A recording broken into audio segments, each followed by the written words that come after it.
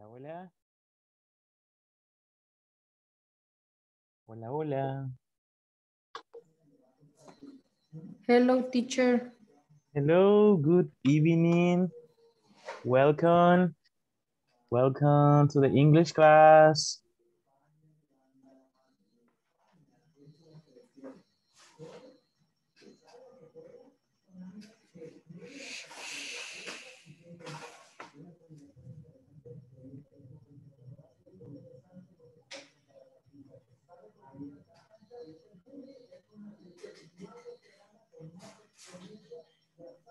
Hola, hola, gusto saludarles. Espero que esté bien.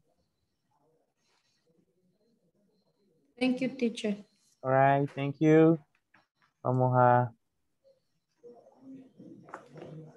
a iniciar. Bueno, todavía tenemos por ahí unos minutitos. ¿Y cómo la han pasado? ¿Cómo la han pasado?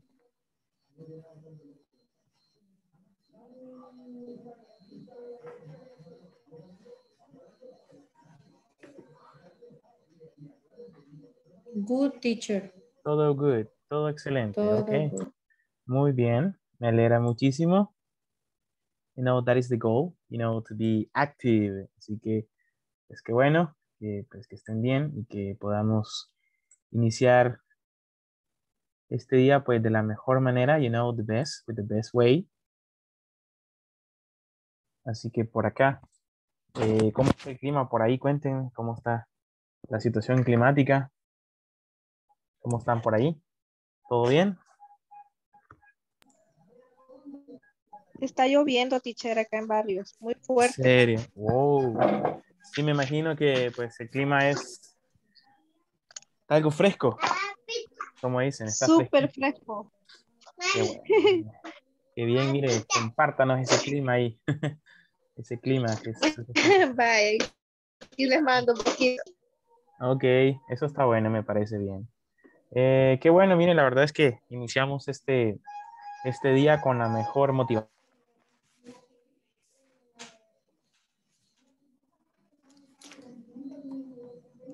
Ok, iniciamos con la mejor motivación y pues felicitarles porque siempre están ustedes desde temprano acá, están activos desde temprano, entonces eso es bastante bueno. To be active, y eso pues nos motiva a nosotros a poder cada día pues iniciar con el inglés y cada día aprendemos algo nuevo. Es bastante retador realmente el horario, pero es bastante progresivo y a medida que vamos estudiando cada día más, aprendemos cosas nuevas y fortalecemos un poquito más las estructuras. Así que ya después usted se acordará y van a decir, hey, ¿se acuerdan cuando estudiamos inglés con el teacher William? Sí, que la clase, en verdad, yo hoy bien fácil que entiendo todo el inglés. Es cuestión de ustedes, right? Ustedes hacen la diferencia, la verdad. Y es bueno, luego ustedes dirán, hey, vamos a ver una película, pero es que está en inglés. Ah, no importa, es igual. Una serie, ok, alguien está hablando en la televisión en inglés. Ah, usted entiende. Entonces, todo el contexto, si usted se fija la tecnología, la mayoría de cosas están en inglés. La mejor información que usted va a encontrar está en inglés, todo es en inglés. Hay información incluso que uno busca en español y pues no se encuentra en inglés, la verdad.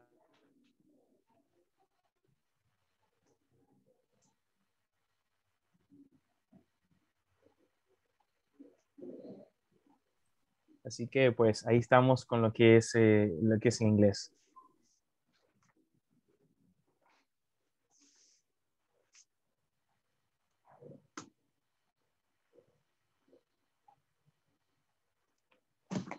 Bueno, vamos a iniciar ya, tenemos ya la hora exacta. And also, remember that this class is recorded, so we just feel, good, motivated, and ready to learn English because that's something that we just need to learn and practice. That's something good, right? Muy bien, así que iniciamos.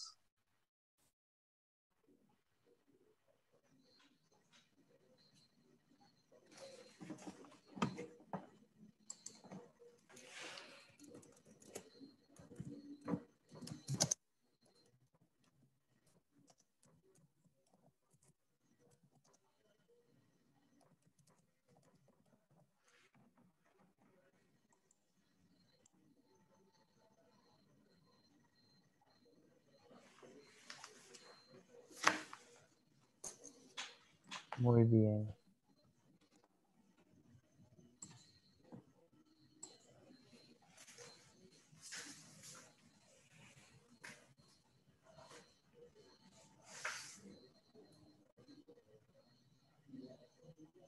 Muy bien. Bueno, vamos a iniciar, así que vamos a presentar en este momento un poco de la temática de esta clase. Preguntarles un poquito qué es lo que recuerdan de la clase anterior, qué contenidos ustedes se recuerdan, what contents, what information we discussed in the last class. What do you remember? In the ruler third parties, terceras personas. The third, okay, the third persons, all right. The third persons and use the simple present, okay. We're talking about the simple present. Hablamos del presente simple. Muy bien, muy bien. ¿Qué más? ¿Qué más? What else? ¿De qué más hablábamos? Cuéntenme.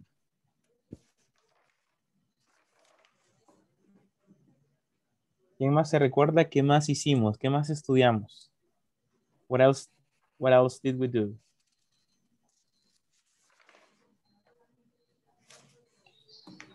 Teacher, Yes? how to use simple present Mm-hmm. and affirmative statements and negative statements. Okay, affirmative and negative statements. Okay, we're studying that. Estábamos estudiando eso, muy bien. In question, what do you do weekends and what is your daily routine? Daily routine, okay. Daily routine. Daily routine, okay, yes. Yeah, that's right. We were talking about daily routines. And that's okay. So we were like discussing this. Estábamos discutiendo un poquito eso, ¿verdad? Esa estructura, que es una estructura bastante importante en el inglés. So we can definitely learn a lot. So we just work a lot with this statement. So that is actually something important. Muy bien. ¿Qué más? ¿Qué más? A ver, ¿qué más se acuerdan? Necesito que pues me ayuden en esta parte. So you can help me with this.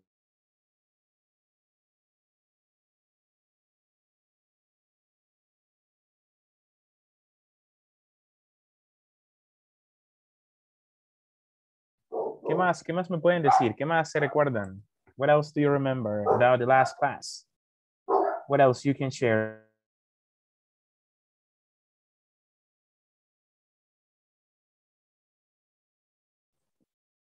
Okay, as we were saying in the last class, we could appreciate the following information about the simple present, negative and affirmative and negative statements. We also work in the following things like this. Let me share with you. Let's start. Ask classmates, what is your daily routine? What do you do on weekends? Okay, so we were studying this information, definitely.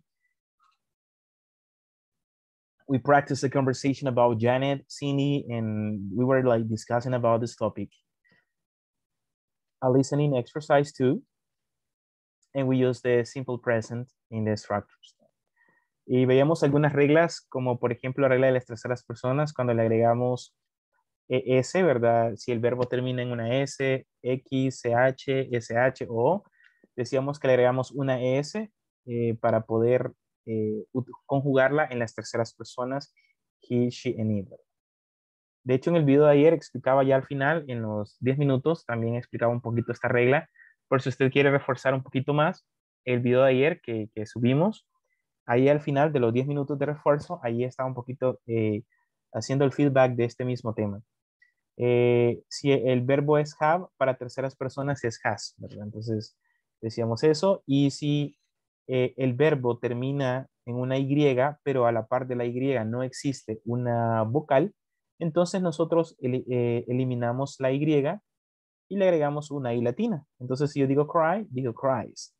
Si yo digo carry, digo carries. Si yo digo copy, copies. Entonces, exclusivamente para las terceras personas, que es lo que veíamos. Cuando encontramos una vocal, dice antes de la Y, play, stay, pray, simplemente le agregamos una S. Si termina en una Y, pero a la par hay una vocal, entonces solo le vamos a agregar una S, que esa es como la parte de la estructura, que eso es lo que veíamos. Dice, bueno, todos los otros verbos que no apliquen para la regla 1, 2 y 3 necesitan simplemente se les agrega una S. Entonces, ese es como el ejemplo más claro de esa estructura. And also we worked with some exercises in the class and we had a closing and a feedback. So we just have a great class. I enjoyed it a lot, the last class we had. La última clase que tuvimos, pues la disfruté bastante porque realmente sí, se aprenden cosas muy importantes, muy buenas y nos ayuda muchísimo. Así que pues, ese es como el objetivo. Bien, vamos a presentar lo que es el nuevo tema. We're going to introduce the new topic. And also, this is the one we have. So just give me one moment. And I just want to ask you if you can see it. One moment here, look at this. Okay, can you see it? Can you see it, guys? Yes? ¿Lo pueden ver? Can you see it? Yes, teacher. Yes. Yes, teacher. Thank you so much. Thank you so much. I really appreciate it. Okay, so we're gonna start it today. Well, the new content that is actually the unit number 2, get to know someone. And the video conference 7 is yes, no questions and short answers. We're going to be studying this topic.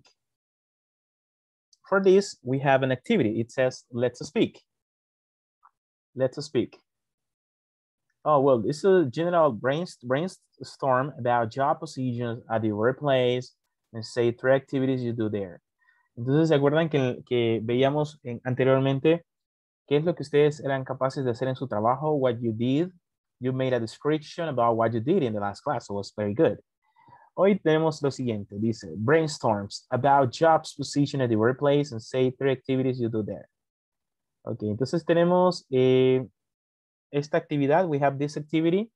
It's a brainstorm about job positions at your workplace and say 3 activities you do there. Entonces, vamos a hacer como un pequeño feedback de la clase anterior y vamos a hacer lo siguiente. Vamos a hacer un brainstorm about your job positions at your workplace. Me va a decir en este momento cuáles son 3 cosas que usted hace en su lugar de trabajo. You describe 3 things you do in your workplace. This is what... Entonces, okay, so this is what we have to do. We're going to have a description about what we do at the workplace. Is going to be the goal and the activity for this class. So think about some job positions at your workplace. And also say 3 activities you do there. Va a pensar en 3 actividades que hace en su lugar de trabajo. Como bien detallados, ¿qué es lo que usted hace? Bueno, yo me encargo de esto, yo hago esto, yo hago esto. This is helping us because it's a feedback.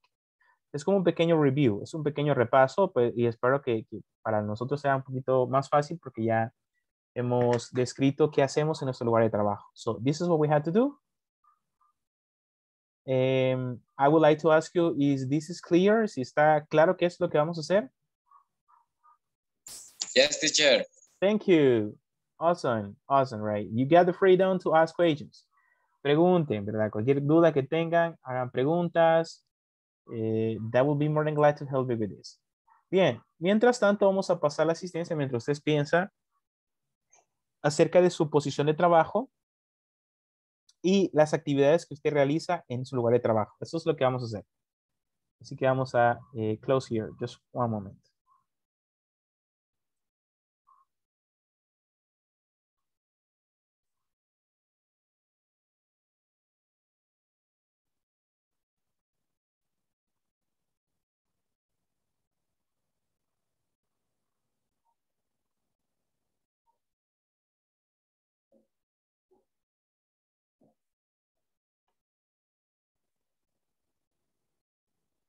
Okay, in this moment, I'm going to pass the attendance list. So I want you to listen to your names and you say present. So just give me one moment. Meanwhile, I look for and I update the attendance list. Vamos a actualizar en este momento la asistencia y usted dice present. Okay, one moment, please.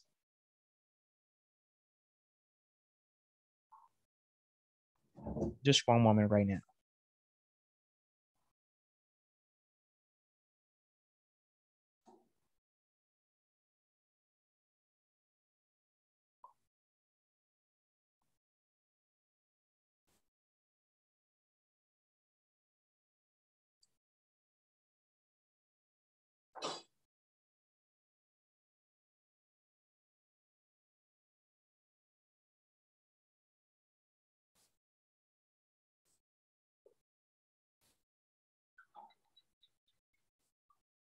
Okay, let me see.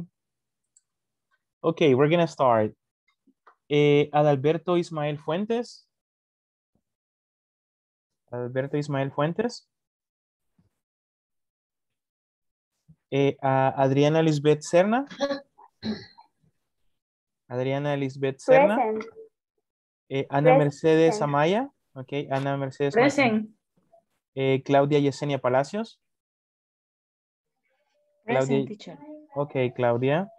Donina Michelle Fuentes. Present, teacher. Thank you.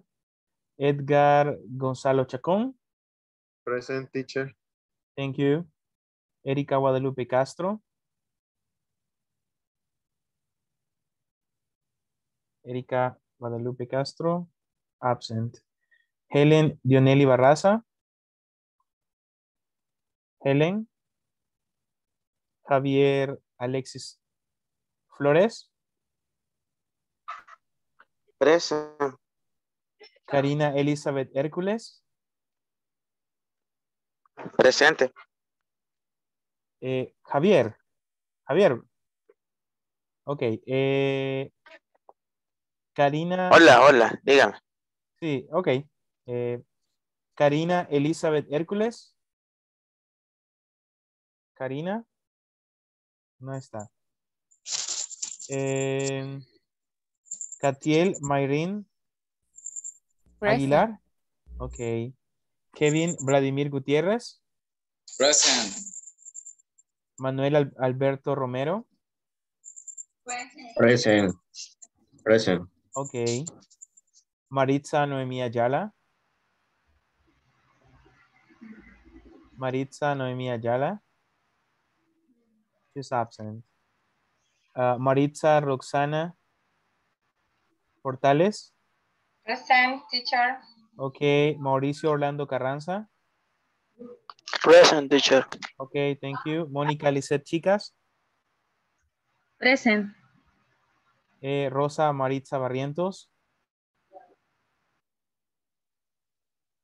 Rosa Maritza Barrientos. Rosy Maybel Meléndez. Present, teacher. Thank you. Verónica Elizabeth Sorto. Present, teacher. All right. Thank you so much.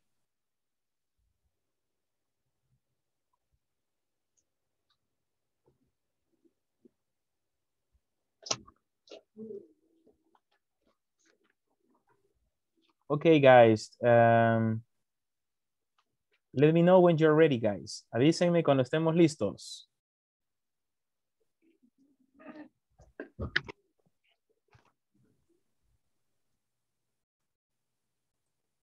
Yes. Let me know when you're ready, please. Entonces, ¿se recuerdan de que estamos hablando acerca de posiciones de trabajo? Usted menciona algunas posiciones de trabajo que, pues, que son más comunes en el lugar de trabajo y va a mencionar 3 actividades que usted hace en su lugar de trabajo. This is going to be the description about what we do in the workplace. This is going to be like a backup because we are practicing most of the time these structures and that we forget in vocabulary. So we need to go back and practice and this is something that we are going to take into account as an advantage.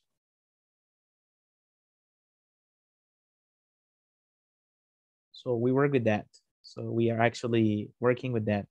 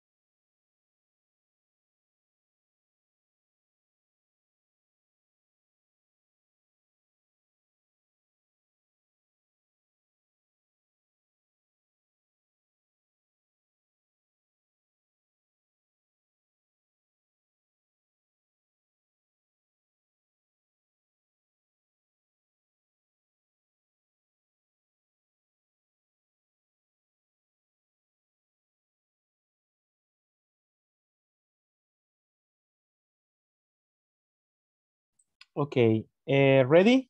Are you ready? No yet. ¿Estamos listos? ¿Todavía no?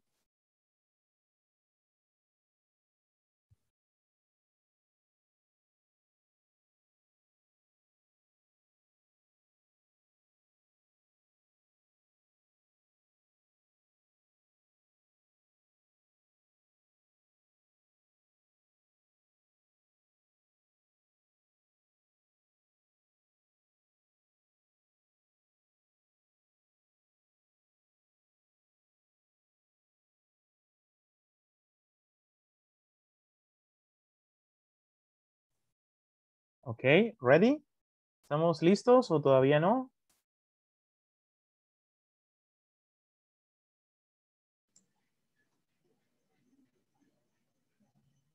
¿No hay señales? Todavía no, teacher. Todavía no. Okay.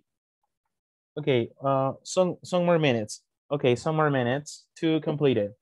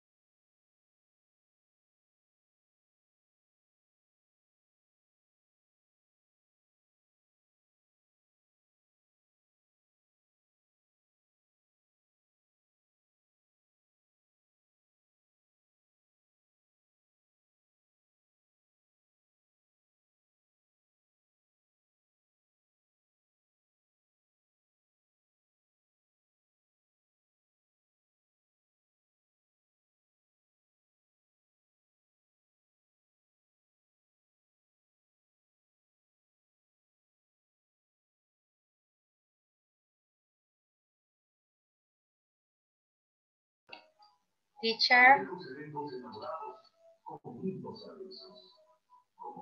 Teacher. Yes, tell me. Yes. Thank you. Una consulta. Tengo que, o sea, se van a decir 3 lugares de trabajo que hay en la empresa, en lugar de trabajo.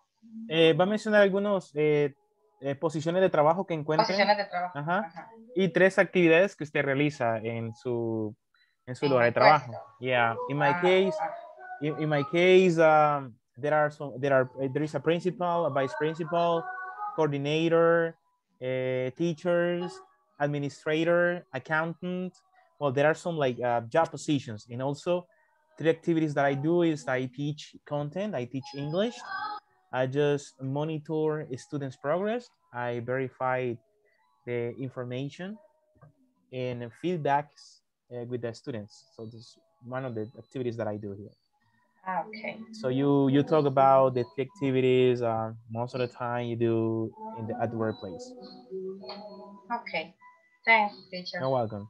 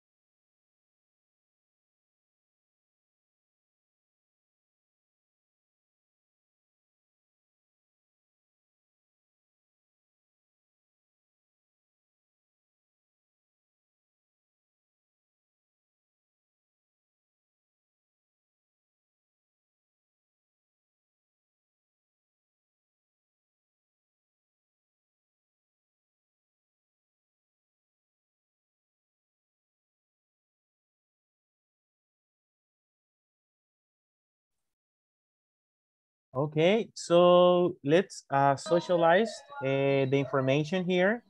Let's socialize this information and practice with your partner. Finish, So, teacher. okay, Finish. thank you. Thank you so much. Exactly with the time, right? Okay, so what we had to do is we're going to work in small groups and you will talk about some job positions that you can find at the workplace. Va a comentar cuáles son las posiciones de trabajo que encuentran ahí en su lugar de trabajo. There is an accountant, a lawyer, a receptionist, a security guard, maybe an electrician, engineers, technicians that you can find at the workplace. Profesiones, ocupaciones que hay en su lugar de trabajo. And you will describe about 3 things you do at the workplace. Y va a escribir 3 cosas que usted hace en su lugar de trabajo. Okay. We're going to make 5 groups. We're going to organize 5 groups right now. And you had to socialize about this information, okay? So for this, we have exactly 3 students for each group. That's okay. A question before we go on and work in teams. Do you have any question or doubt? ¿Tiene alguna pregunta antes de que pasemos ya a los breakout rooms? Teacher. Yep. ¿Se puede decir engineer system? Ingeniero de sistemas. En este caso, sorry, dígame. No, eso era. Ah, ok. Por lo general, para decir ingeniero de sistemas, dice systems engineer, right? Okay. Systems engineer, yeah. Okay. Yes, all right, you're welcome. Okay, let's do it.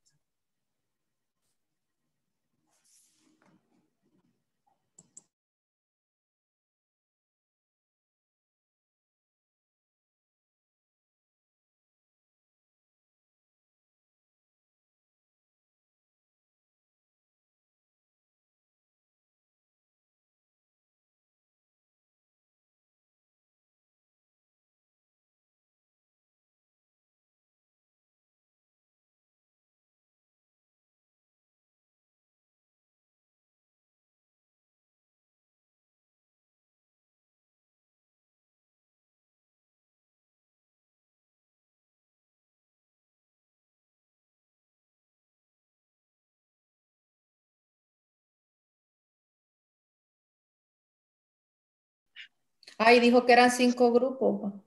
Vale.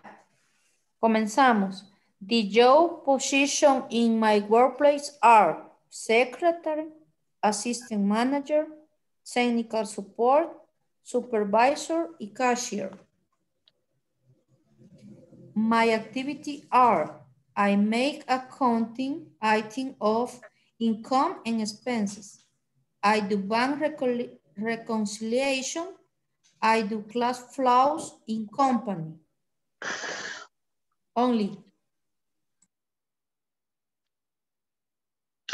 Vaya, la primera era the job, ¿verdad? O Job positions, yes, the job positions. the job position. Lo que dice ahí, ¿verdad? The job Ajá. position. In my workplace are, digo.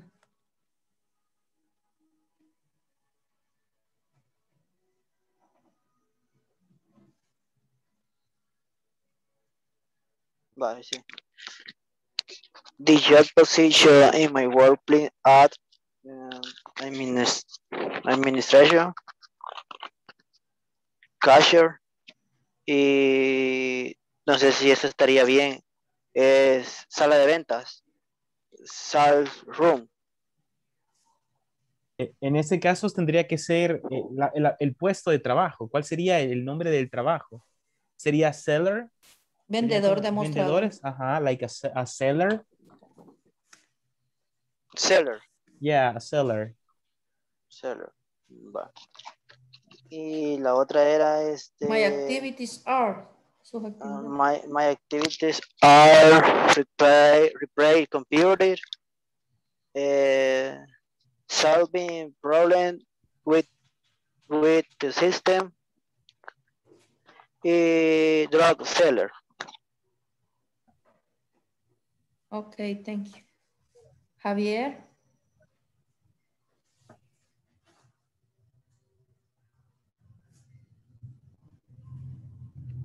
¿Me escucha? Sí. Ah, ok. Es que he tenido problemas que me está cayendo el Inter. Ahora, de mis funciones. Ah, vaya, aquí está, preguntémosle ya que conectó. Fíjese, Yes. hola, fíjese que estábamos aquí que nos quedamos, bueno, al menos yo, al principio para decir no es como la introducción, para decir nuestra, no lo anotamos. Bueno, yo. Es eso que nos ha puesto en la pantalla usted ahorita. Ajá, the job positions are. Position. Ajá, entonces las posiciones de trabajo son, o puede decir, the job positions in my company are, the job positions in my company are, y ahí usted comienza, lawyer, accountant, engineer, architect, cashier, secretary, so you can like start describing. Yes. Ahí en el Y chat. para lo de nosotros, las funciones que realizamos nosotros sería three activity Ajá, you the there. three activities that I do, You- the three activities that I do are, entonces sería las tres actividades que yo hago son, three activities that I do are,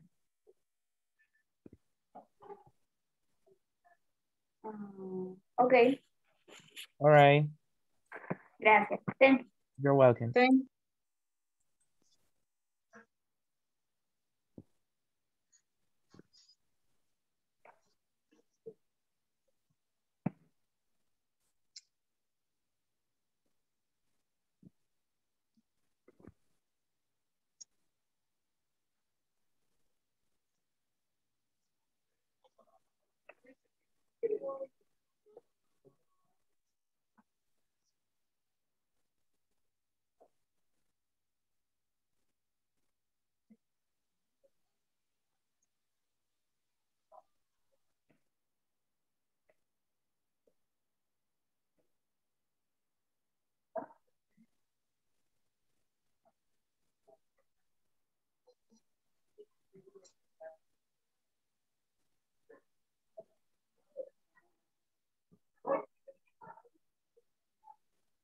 Teacher, yo tengo ya aquí cuáles son como que las actividades más importantes, Okay. pero se me dificulta, quizá, o sea, no sé cómo los tendría que pronunciar. Vaya, ya hice la traducción, ¿verdad? Que es la de supervisión de inventarios, libros de ventas, cuentas por pagar y cuentas por cobrar. Entonces, sería sales book o al referirse a libros fiscales se dice de otra manera. Ajá, en ese caso, si es libros, puedo utilizar book, por ejemplo, si usted quiere decir libros fiscales, ajá, sería como like a fiscal books. No puede ser Pero, fiscal. al decir sales books, sí se me traduce como los libros de ventas. Ajá. O por Ok. ejemplo, financial books, también financial books, también puede ser financial, porque es algo fiscal, algo financiero, ¿verdad? Ujú. Yes, you can say that. No puede decir, son como sinónimos. Final- ok. ¿Cómo se dice? Porque tengo aquí lo que decía, cuentas por pagar y cuentas por cobrar. Accounting comparable. Por ejemplo, cuentas por pagar es debts to pay. Eh, Ah, ¿Cómo sería así? Debts to pay, debts to pay. Debts to pay, que son como cuentas por pagar. Y la otra es cuentas por... por cobrar. Ok, si es cuentas por cobrar, en este caso, usted siempre va a utilizar el accounts receivable, que sería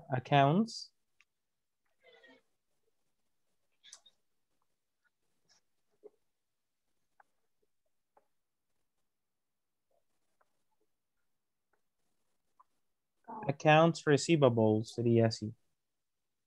Accounts receivable, que son cuentas por pagar. ¿Cómo se pronuncia? Receivable. Receivable, ajá, receivable, yes. Receivable. Yeah, Thank you. all right.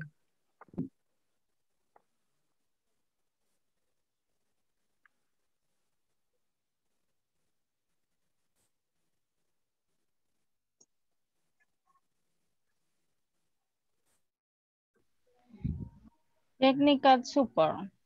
Sería secretaria, contador, soporte técnico. Ok. Activities of my company. Balance of income accounts. Provision of accounts payable. Invoice review. El significado es la primera, cuadrar cuentas de ingreso, provisión de cuentas contables y revisión de facturas. Ok. Ok. Usted también, usted es asistente, usted es contadora. Contador. Asistente contable, sí. Ah, Sí, igual que Yes. Ujú. Sí. Ok, vaya ahora. Mami, usted a mí. Yo le consulto a usted. Ujú. Brainstorm about job position at your workplace and cite free activities you do there. I jump position, ¿cómo? Position. I jump position in the workplace in cashiers, system engineer, counting, esas tres. Okay. And 3 activities in the workplace. I make payments to suppliers. I receive calls. Telephone calls se podría decir. Llamadas telefónicas, ¿verdad? Yes. Ah, ok. I receive telephone calls and deliver account statement to accounting. Esas tres serían. In Spanish, please. Sería elaborar pagos a proveedores. La primera. La segunda es recibir llamadas telefónicas. Y entregar estado de contabilidad. Ok. Aquí escribió. Hay que contestar, teacher. No, ¿cómo hacer la pregunta? Hello? Hola? ¿Cómo tendríamos que contestar? The job position are. Ajá, en el chat Lo que revise. escribió ahí. Ajá. Por ejemplo, the job positions in my company are, or the job positions in my workplace are, and the three activities that I do are, las tres actividades que yo hago son. Es como la forma como podría preguntar. I do are. That I do are, que los que hago son. Las tres actividades que yo hago son, entonces I do are. I do are. Yo lo voy a copiar. You position are. Your position in my company. Sistemas y digito y envío productos. Digamos, que son, en este caso, la farmacia sería medicina y los envío para las otras sucursales. ¿Y de lo que hay? Como de lo que hay. De las ocupaciones. Las ocupaciones serían digitizer, cashier, and manager. What is the first one? ¿Cuál es la primera? Digitizers. Okay, the people who digitate, who type. Digitate. People who type. That would say in Spanish like digitadores. Sí, digitadores. Vendor payments.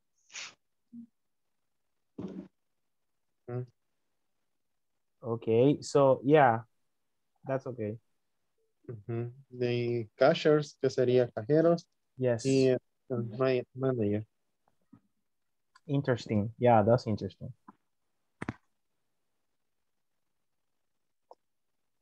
¿Quién va?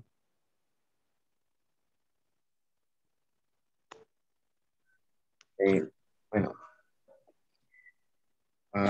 job position, my work, secretaries, accountants, salesperson, cashiers, bricklayer, system engineer, security agent, and business administration.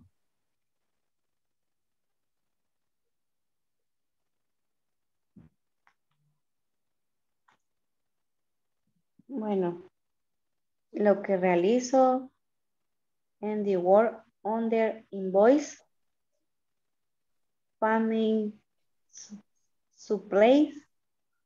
Creo que lo dije mal. ¿Cómo es? Payment quiero decir de proveedores. Provider. Proveedores puede ser provider.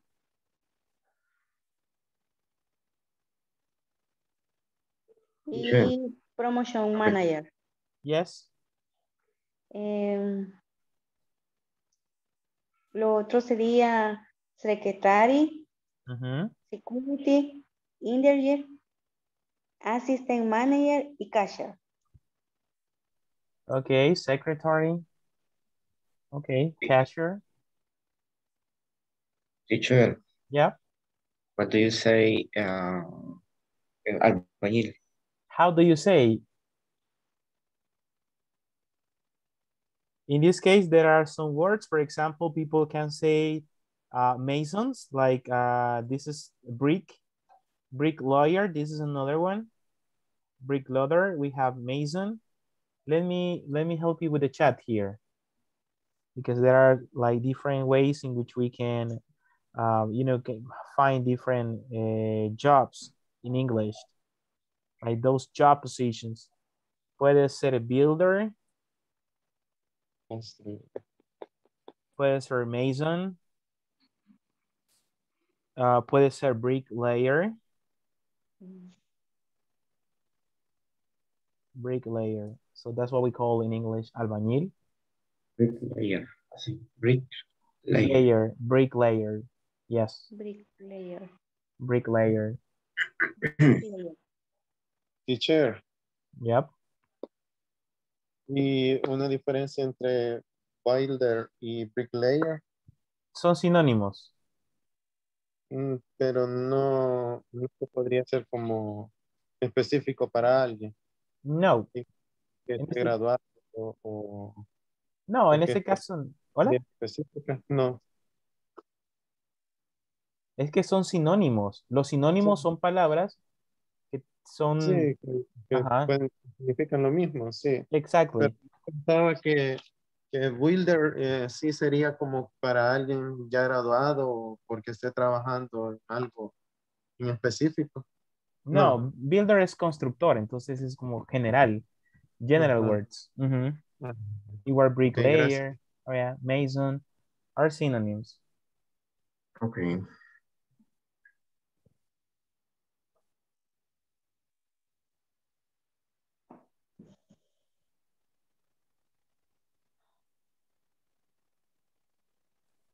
Okay, finish, guys. Sí, Yes. yes, Yes. All finish. right. I think we're going to go back to the main sections. Vamos a regresar a al grupo, así que we're gonna go back.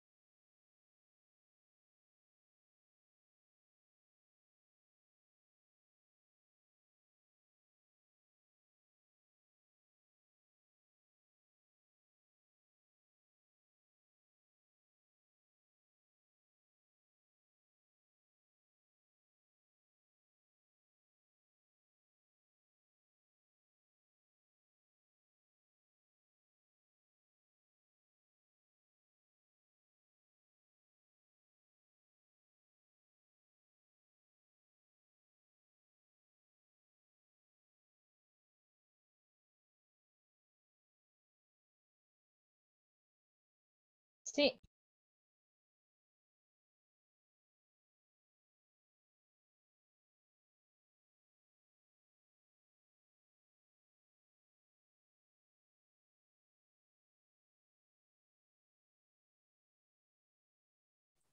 Okay. Thank you for coming back, and also because you got an opportunity to practice the vocabulary.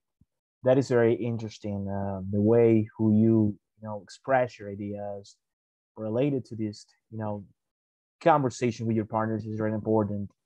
Well, we continue, guys, with activity. It says, listen to your teacher, rate the following job positions, then match them with the activities they perform. So what we had to do, guys, this time is we're going to read some job positions we can see here, like the bookkeeper, that is letter A. Listen the pronunciation, bookkeeper.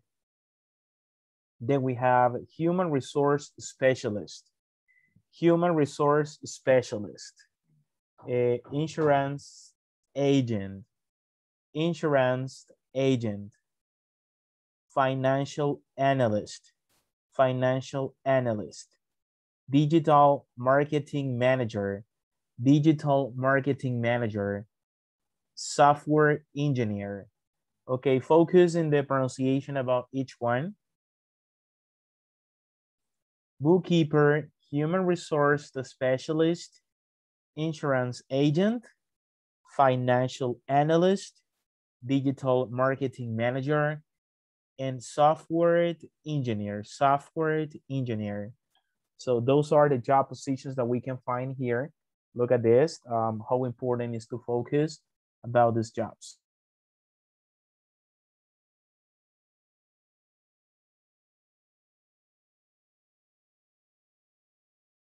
Okay, And I can tell you, well, the meaning about each one because we're going to have an activity. We're going to work in pairs and we're going to complete the following information. And look at this one. We have here again, the bookkeeper, human resource specialist, insurance agent, financial analyst, digital marketing manager, software engineer. Y tenemos acá un significado. ¿En qué consiste? Dice keep track of financial accounts of companies. We have the first one. Number 2, help people in business manager their finances.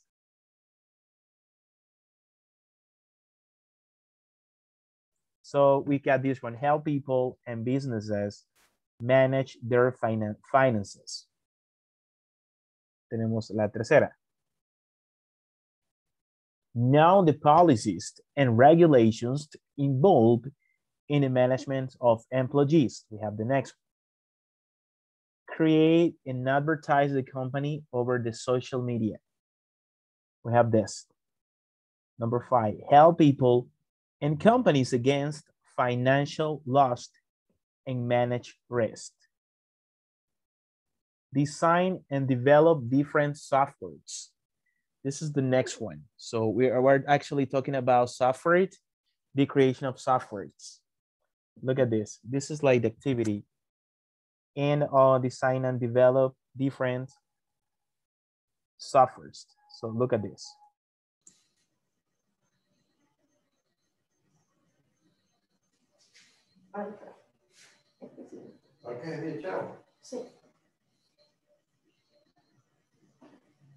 Teacher. Yes. And number 1 is bookkeeper. Ah, bookkeeper. Okay, so you got it. Okay, bien.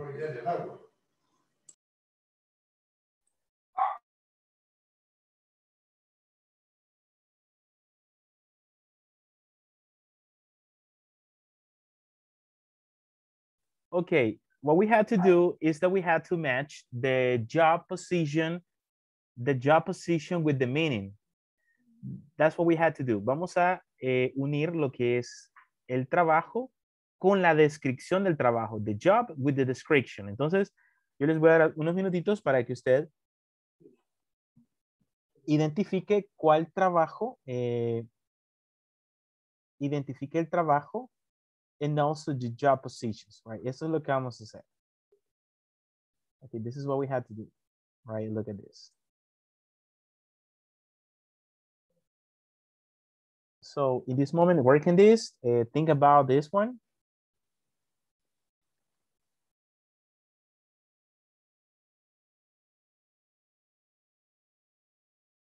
Así que complételo en este momento, complete el trabajo y la descripción del trabajo. Así que I will give you some minutes.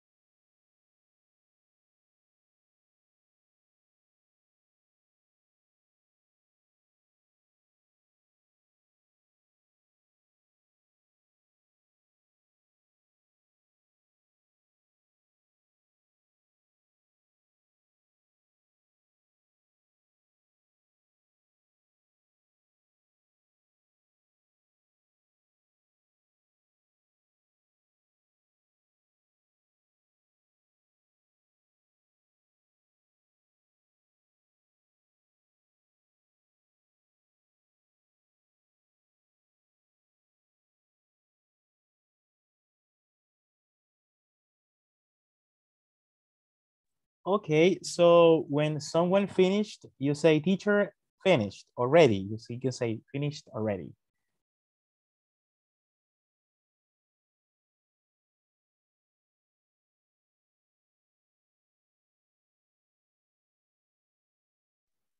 Finish. Excellent. Good time. That is actually a good time. Finish. That's perfect. That's Finish, perfect. teacher. All right, that's perfect. Thank you. Okay, are you ready to socialize this information? Okay, are you ready? Let's socialize the information we have here. Just I'm going to share from here because I need to represent it. 1 second. Like this. Okay, we have the first one. It says keep tracks of financial accounts of companies. Keep track of financial accounts of companies. What do you think is the best job position? Bookkeeper. What you said is a bookkeeper. It's a bookkeeper. Okay, that's correct. That is a bookkeeper. Entonces, la respuesta es a bookkeeper is actually the person who is in charge of the financial accounts. Dice que mantiene un récord de cuentas financieras de las compañías. En este caso, we understand that we're talking about bookkeeper. So, like this. Yes. This one exactly. Okay, what is the number 2? It says help people and businesses manage their Financial finances. analyst. Financial? Financial analyst. Financial analyst. All Analyst. right. Okay, yes, financial analyst. Yeah, that's right. They are in charge, you know, of help people in businesses manage their finances. So they monitor, you know, the progress and the work they have done. Okay, then number 3, know the policies and regulations involved in the management of employees. Human resource. Human resource specialist. Okay, human resource specialist. Specialist. ¿Y qué dice en inglés? ¿Qué dice? What it says. Dice que conoce los reglamentos y las regulaciones que están envueltas.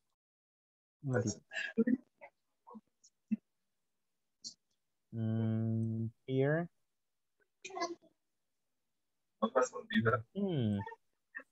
Okay, it says human resources specialists know the policies and regulations involved in the management of employees. Human resource specialist. Look how interesting is this. Miren qué interesante es. La verdad es que es importante conocer acerca de estas regulaciones. People, they know, the human resources specialist. Number 4. It says create and advertise the company over the social media. Create and advertise the company over the social media. Digital marketing manager. Okay, we have a digital marketing manager. Okay, vamos a ver.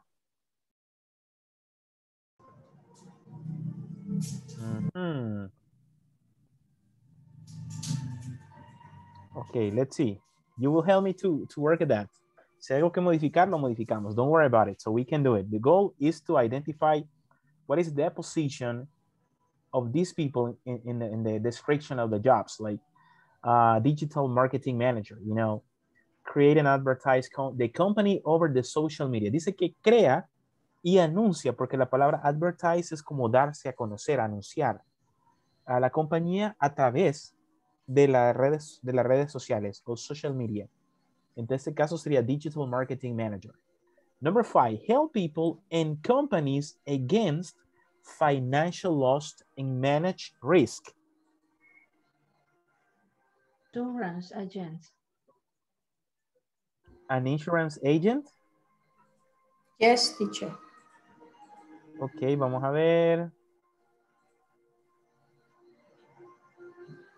Ok. Insurance agent. ¿Cómo se pronuncia, teacher? Insurance. Insurance. Insurance. The sure insurance agent. So we actually talk about these kind of jobs. Help people in companies against financial loss and manage risk. That would say in Spanish, como decir en español, dice que ayuda a las personas y compañías contra las pérdidas financieras y el manejo de riesgos. En este caso, insurance agent. I would like to ask you guys, do you know these job positions in the company? ¿Ustedes tienen este tipo de trabajo en su compañía? Insurance agent. ¿Y ese es como como agente de seguros o qué es? Ajá. Exactamente? Exactly. Así es, ¿verdad? Así que... Es outsourcing el de nosotros. Ok. Interesting. Ok, it's outsourcing, all right. Does anybody know someone that is an insurance agent? ¿Conocen ustedes algún agente de seguros? In El Salvador? Suiza, quizás.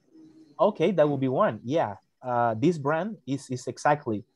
Muy bien. Ese es un ejemplo de una compañía that has insurance agents. Definitely. That's important. This kind of agents. Okay, the last one. Design and develop different softwares. Software engineers. Software engineers. Okay, let me show here. It's a software engineer. That is the pronunciation. Software engineers. Software engineers, all right? Software engineers. Okay, look at this. Software engineer. Do you know a software engineer in your company? Yes. Okay. Yes. All right. So there are software engineers. People are in charge of to have the maintenance about the company, computers, antivirus, everything. So look at this one. So keep track of financial accounts of companies, bookkeeper, help people in businesses, manage their finances, financial analyst. Know the policies and regulations involved in the management of employees, human resource specialist, que sería especialista de recursos humanos. Create and advertise the company over the social media.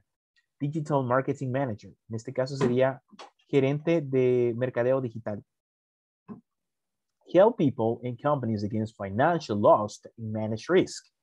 Insurance agents, que en este caso es agente de seguros. Design and develop different softwares. Diseña y desarrolla diferentes tipos de softwares. En este caso sería software engineer.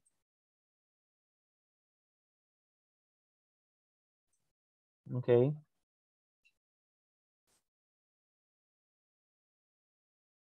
All right, we continue, guys. Well, before that we go on to the next exercise, I would like to ask you if you have any question. ¿Tienen alguna duda o alguna pregunta? ¿Preguntas? ¿Dudas? No question, teacher. No questions. Is everything okay? All right, that's awesome. Okay, we're going to pass the attendance list again. So we're going to just wait a moment. I need to pass the attendance list. So you say present. Así que vamos a pasar la asistencia rapidito. And also give me one moment because it's about to open here the page online here.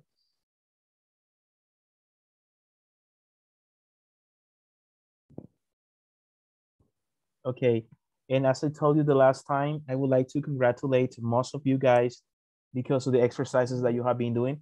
Felicitarlos, la verdad, la mayoría, porque han realizado los ejercicios muy bien la semana pasada. Los hicieron en la fecha establecida. Muchos tienen 100% de actividad, significa de que no hay error, ¿verdad? Vamos en un 100% de la plataforma, entonces casi la mayoría tiene 100 y eso es muy bueno. Significa de que han tenido ese manejo de los contenidos de una manera muy buena. Entonces yo lo felicito de verdad. Lo felicito por eso. Muy bien. Next part. Vamos a pasar the attendance list for second time. Adalberto Ismael Fuentes. Adalberto Ismael, no. Adriana Lisbeth Serna. Present. Ana Mercedes Amaya.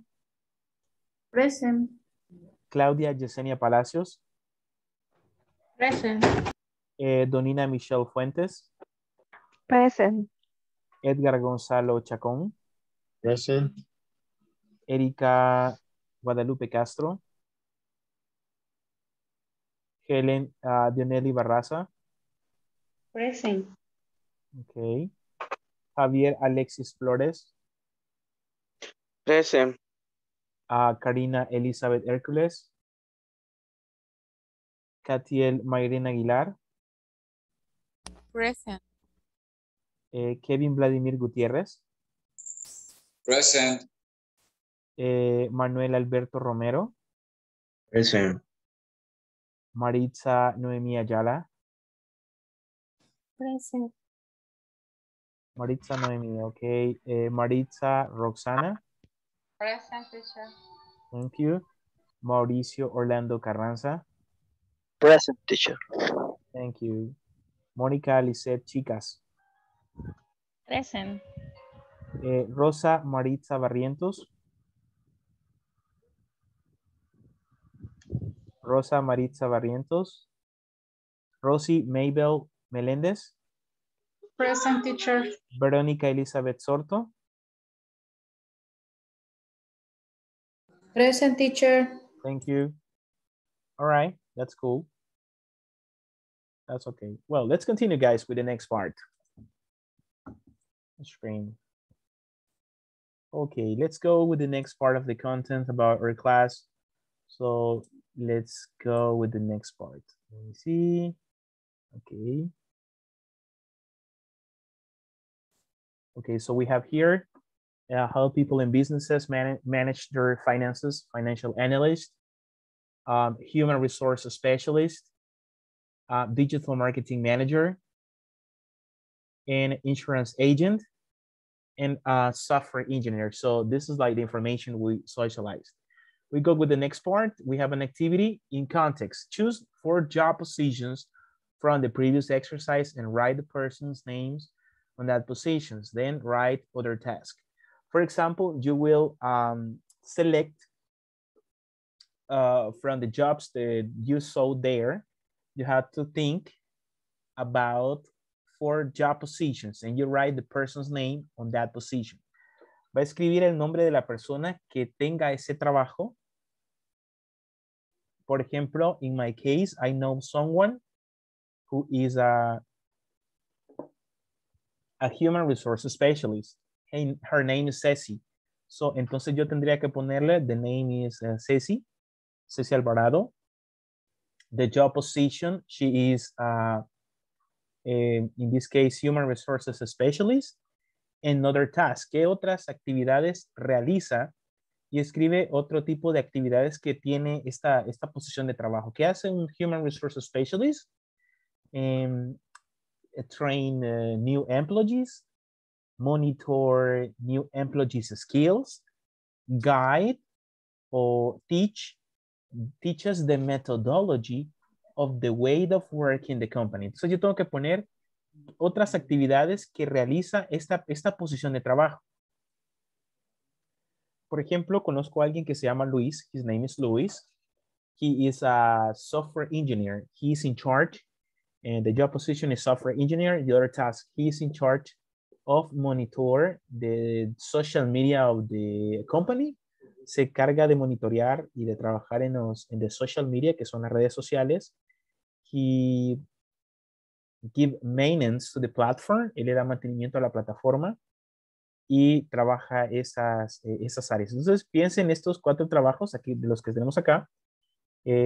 Bookkeeper, el nombre de un financial analyst, human resource, digital marketing. De estos va a elegir usted 4 y va a pensar cuáles son las personas que usted conoce con esa posición y va a escribir algunas de las actividades que esta posición de trabajo tiene. This is what we have to do. And don't forget that you have the chance to ask questions about the activity. Hagan preguntas, pregúntenme sin miedo, teacher, ¿qué significa esto? Porque a veces entro a los breakout rooms y me están preguntando, teacher, ¿y qué vamos a hacer? Entonces, por eso, este tiempo es para que usted comience ya a pensar en cuáles son esas posiciones de trabajo, las que usted va a elegir, y algo que usted quiere escribir me dice, teacher, mire, quiero escribir esto. Y pues lo hacemos ahorita. Así cuando ustedes pasan ya los breakout rooms, usted ya va a socializar lo que usted ha escrito. For example, if I would like to ask, Manuel Romero, mencióneme dos de los job positions que se encuentran en su lugar de trabajo. De estos que están acá, job positions. Man resource specialist. Okay.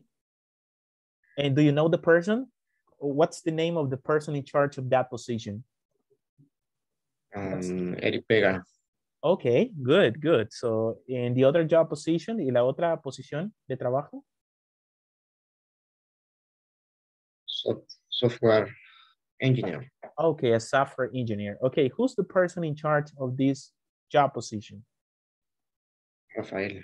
Rafael, okay, his name is Rafael. Entonces, en este caso, Mr. Romero escribe el nombre, Rafael, and also, you know, he writes the job positions y las actividades que realiza esta persona.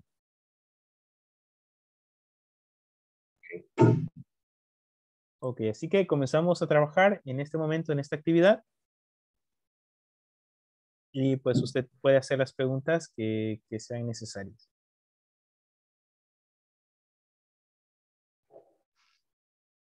Ask question.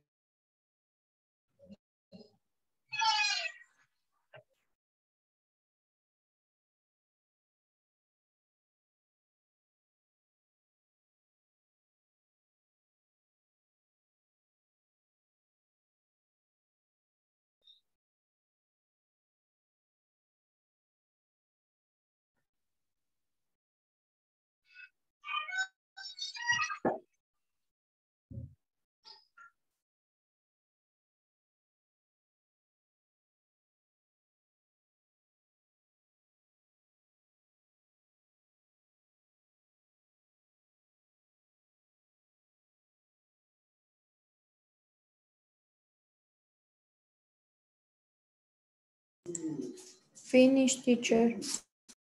Excellent, Miss. Wow, very good. Very nice, Miss.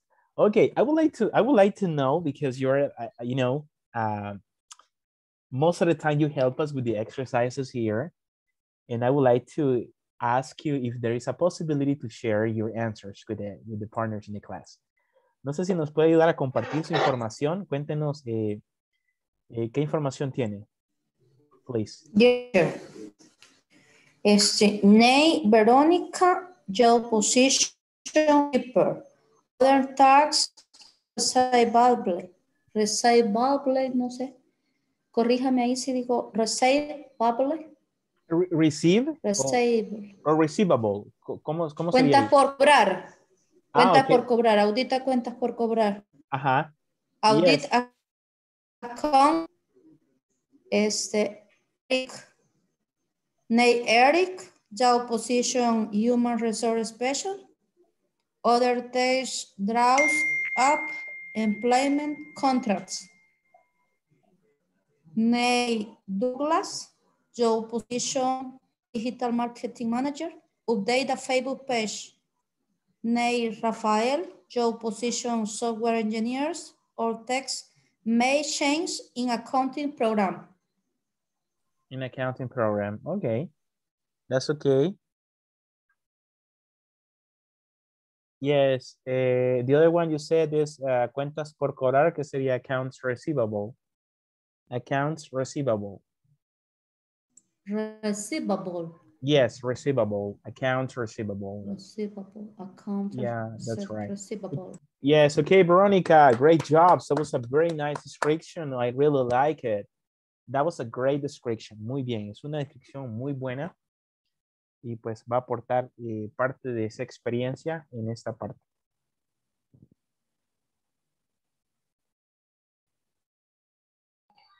Finish, teacher. Perfect, that's cool. Okay, meanwhile, your partners are working on this. I want you to help us to share What information you have? ¿Nos puede compartir qué información tiene? Okay.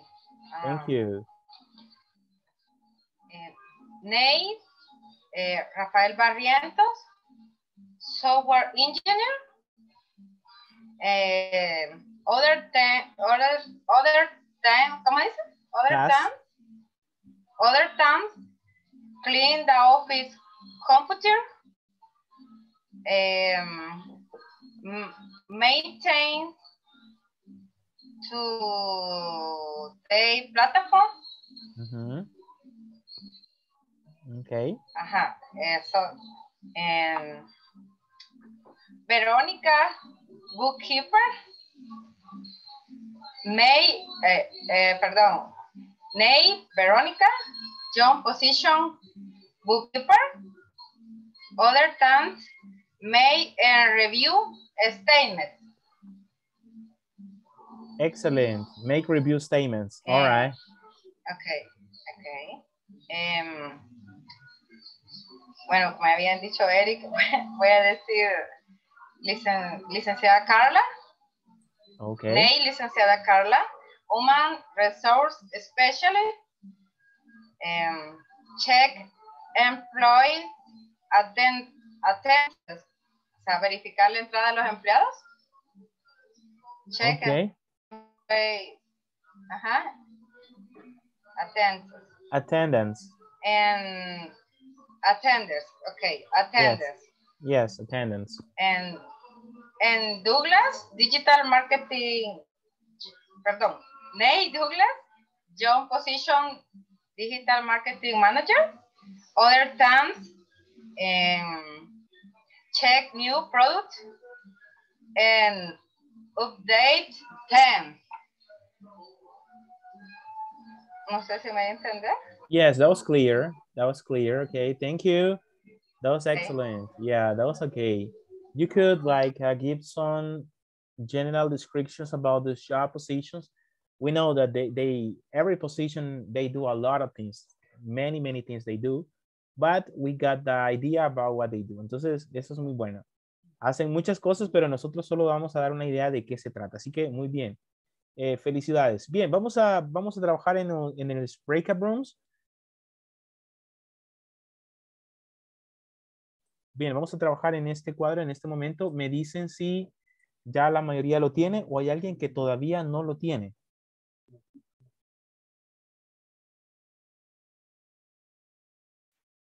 Todos lo tienen ya. Ese silencio me dice que todos lo tienen. Or not. Yes. Ya lo tienen. Yes, Edgar. Sí, pero en la cuarta no encuentro a alguien de que esté en mi posición, que sea de donde yo trabajo. Una cuarta posición. De las 6 solo tiene 3 personas que trabajan en esa posición. Yes. En esa posición. Ok, las que estén, porque si no hay alguna, entonces solo las que, en este caso son 3, pues you can mention them. Ok. Don't worry about it. Bien, vamos a formar parejas y vamos a compartir esta información en parejas. We're going to share. Y vamos a formar los breakout rooms. We're going to make night groups. Vamos a formar parejas. We're going to make pairs. Exceptuando... Ok, we go with this. Vamos a formar parejas y usted comparte la información. Para eso tenemos 5 minutes. 5 minutes to complete this part. Let's go.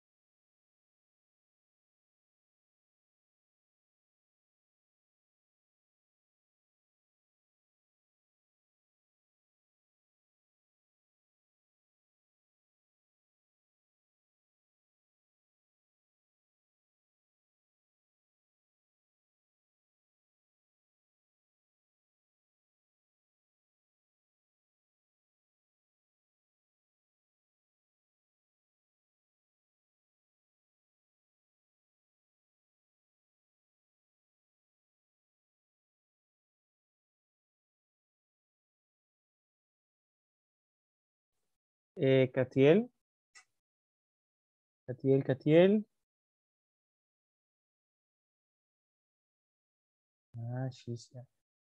Ya está en el grupo 7. Catiel está en el grupo 7. Ok. So she's in the group number 7. Exactly, we got pairs. We're going to have pairs right now. Okay, let's see what we have.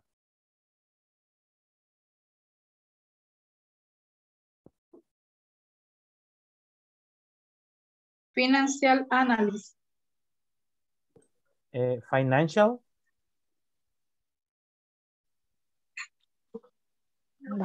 Hoy sí. Sí. ¿Empieza usted?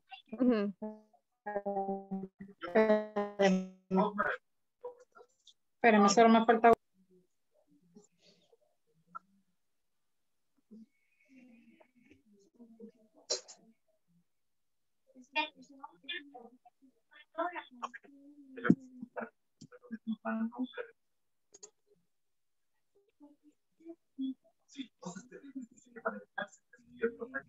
Teacher. Yes. Teacher. Para el especialista en recursos humanos, ¿qué otro tipo de actividades le podríamos poner? Especialista en recursos humanos es el que entrena, el que entrevista a los candidatos. Interview candidates. Ajá, interview candidates. Son los que les dan la bienvenida, los que forman, los que les dan la inducción, the induction. Eso le quería preguntar, para poner capacitación de inducción. Puede poner provide inductions. Aquí en el chat, provide inductions.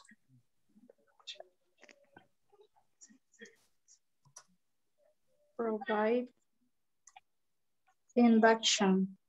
Ajá, and train new employees. Y como que le da entrenamiento a los nuevos empleados. Sería train new employees. Yes.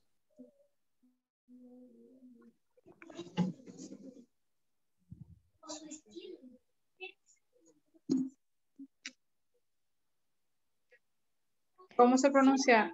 Human Resource Specialist. Yes, correct. That's correct. Okay.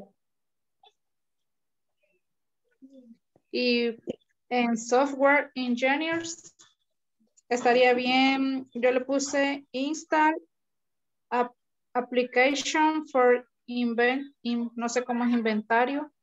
Inventory. Inventory. Yes. Sería install application for inventory management. Management. ¿Cómo? Management. You say management. Usted dijo management. Ajá. Yes. Okay.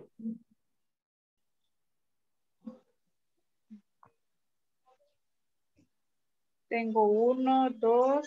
El otro sería Financial Analyst. Ahí le puse prepare reports and financial graphs for the analysis of the company. ¿Qué? ¿Está bien? Yeah. Sí. Yes, for the analysis of the company. You say for the analysis of the company. Para el análisis de la compañía. Ajá. Okay. O for the analysis of the result of the company. Puede ser también. Para el análisis de resultados. Of results. Que es como, en inglés es como results. Así. Results. Ajá.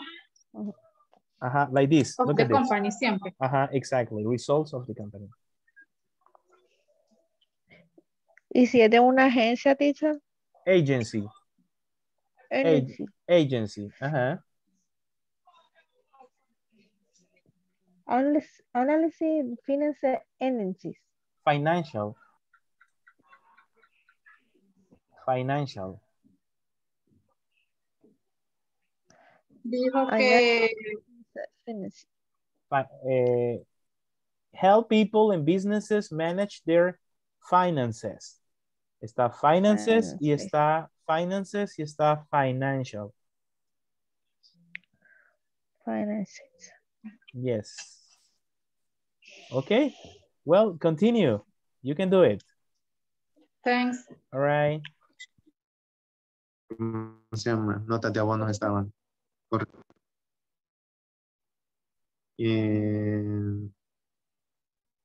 Llevaba también el anular la factura. Y hace poco que me quitaron de ese puesto, no sé por qué, entonces pasé de nuevo a cómputo y ahora le ayudo al que está, como por ser nuevo, ¿verdad? Le ha costado, entonces me toca estarle ayudando en las cosas que se atrasan. Okay. Teacher, si quiere empiezo. All right. Do it. Let's do it. Sería, the first is Ana. Job position is bookkeeper. Other task is write credit notes. Segundo sería Ada. Job position is human resource specialist. Other task is receive and send paychecks. El tercero is Ricardo. Your position is software engineer. Engineer, software engineer. Engineer. Y other task sería computer Management. Y el entendimiento del sistema. Y cuarto no tengo cuarto. Okay. Cuarta posición. All right, that's okay.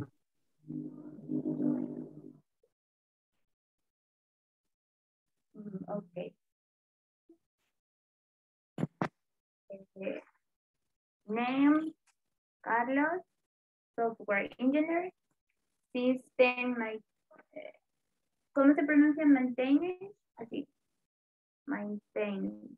Maintenance. Maintenance, software.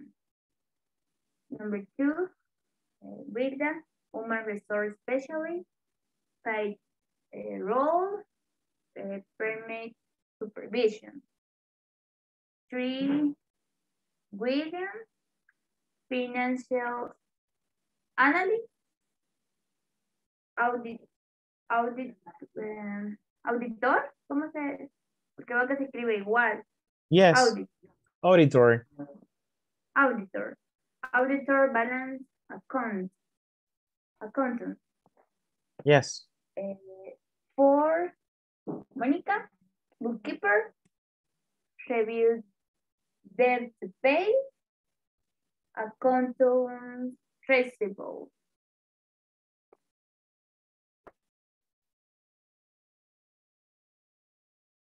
Accounts receivable. Accounts receivable. All right, that's cool. Yeah, congratulations. That was very interesting. I really like it. Guys, I was actually very clear the way how you are like describing this information. And I really like it. Muy bien, felicitarlos. Me gusta mucho el dinamismo que tienen para poder trabajar en esas estructuras. Imagínense que estamos en un inglés, digamos, básico 1, principiantes, y pues veo que el nivel de comprensión es muy bueno. Así que los felicito de verdad. Y veo que it's actually a very promising career you have with English. Veo que tienen una carrera prometedora en inglés. Así que don't stop. Keep it up working hard. Okay, I think it's actually the time. We're going to go back to the main sections. Vamos ya a la siguiente parte. Thank you.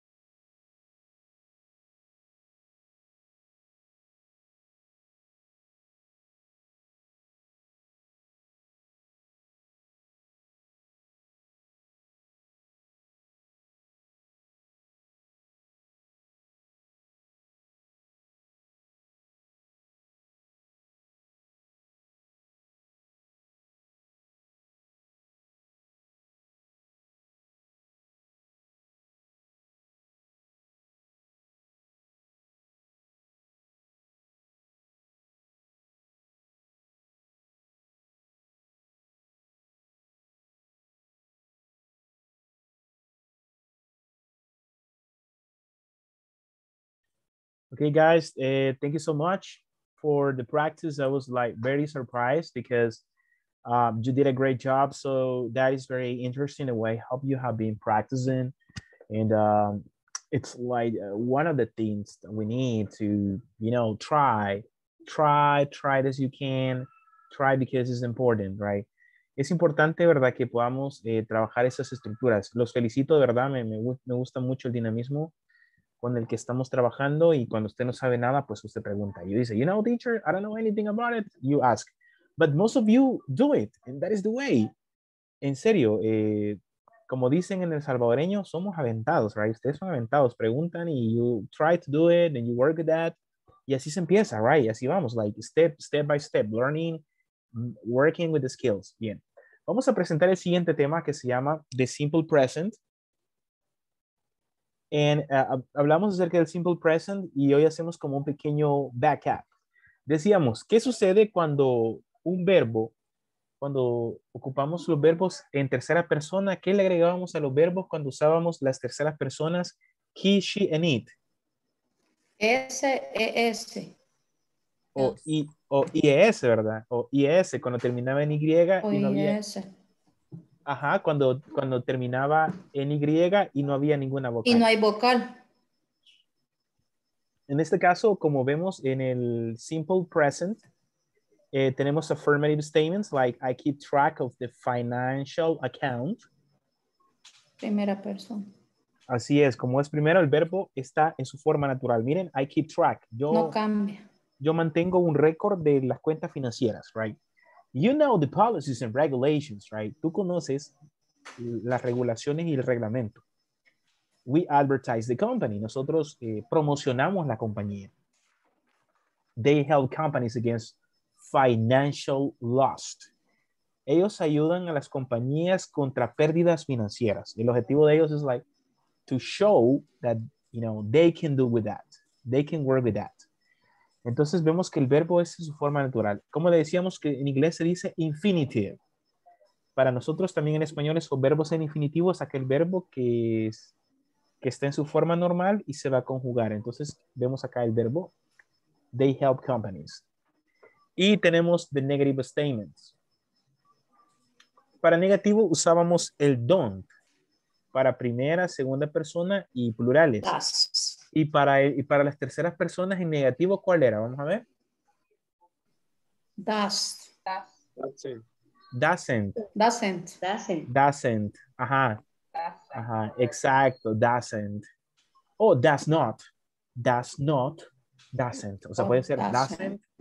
O en su forma normal, does not. Does not. Ajá, entonces, acá en este caso es don't. I don't keep track of financial accounts. You don't know the policies and regulations.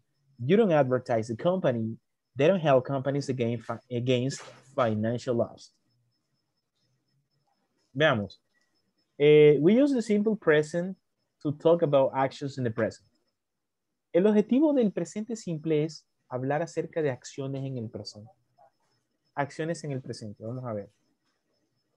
Le vamos a pedir a Edgar. Teacher, una forma fácil de identificar el presente simple. Es el verbo. El verbo lo dice todo. Cuando usted ve el verbo. Solo el verbo. Solo el verbo. De ahí lo demás es complemento. Acuérdense que una estructura una estructura gramatical es sujeto, verbo y predicado. Predicado. Depende cómo esté el verbo, es así la forma como vamos a identificar la estructura. El presente continuo, el presente simple, el pasado perfecto, presente perfecto. El verbo es el que nos indica el tiempo y el modo en el que una oración se va a conjugar. En este caso, pues vemos que los verbos están en su forma infinitivo. Pero aquí hace la conjugación. I know, advertise, help, son verbos en presente. Sencillo. Verbos en presente. Okay, Edgar Chacón, help me to read these sentences, please. Okay. Thank you. Dice, they drink tea at breakfast. We only eat fish. They watch television regularly. Okay. I brush my teeth every day. I feed my fish. for repeat action or events. We catch, take the bus every morning. They go to the beach every afternoon in the hot season.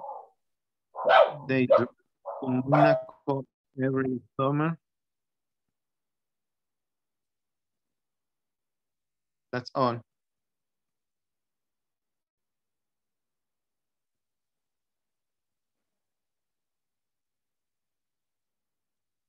Dice, I go to the movies regularly for general threats. Polar animals hibernate in the cold weather. The planet revolves around the sun.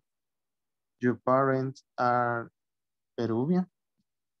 No sé si así es, Peruvian. Yes, Peruvian. I am angry. Yes, Peruvian is the nationality of Peru. Peruvian, peruano. That is the nationality. Peruvian. Yes, yes, Peruvian. Thank you so much. I really appreciate it, Edgar. Was a great job. Entonces, podemos decir que usamos el present simple para acciones en el presente, especialmente para hábitos. Cuando hablamos de hábitos o cosas que siempre hacemos. They drink tea. Es como en el salvadoreño. ¿Quiénes de ustedes toman café en la mañana? Drink coffee every morning. Y eso se convierte en un hábito. Hay gente que dice, no, es que si no tomo café me duele la cabeza. Y yo, what? ¿Cómo? ¿En serio? Sí. Y la gente lo dice, así que, I don't know.